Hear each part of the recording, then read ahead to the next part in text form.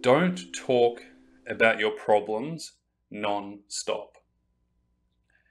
Have you ever noticed when someone asks you what's going on and then you kind of share the problem, but then you keep talking about the problem and then the problem actually doesn't go away and you leave the conversation feeling drained and exhausted, and the person listening probably does too.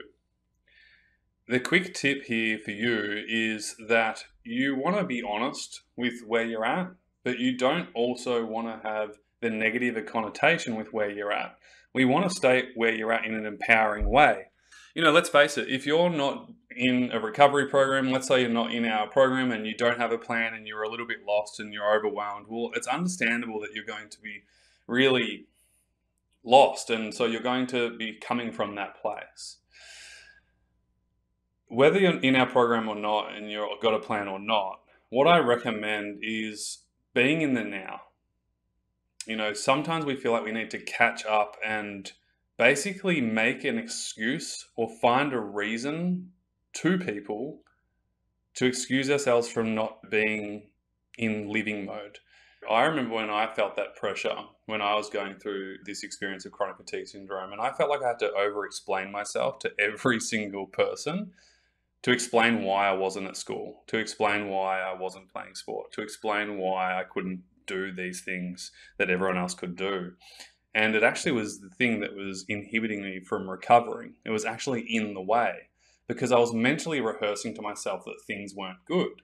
And when I did that, then I focused on all the things that weren't working. And when I did that, then I didn't do anything that would help me do what would work. The game changed for me when I learned the power of mental rehearsal.